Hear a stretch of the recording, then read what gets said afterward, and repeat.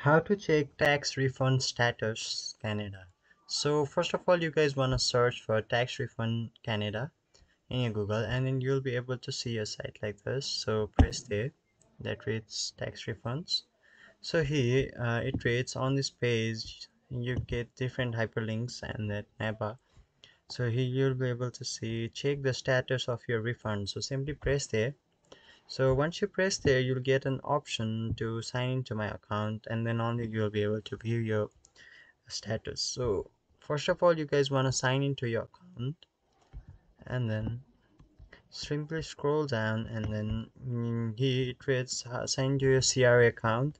So and then you'll have to either you'll have to register for a CRA account.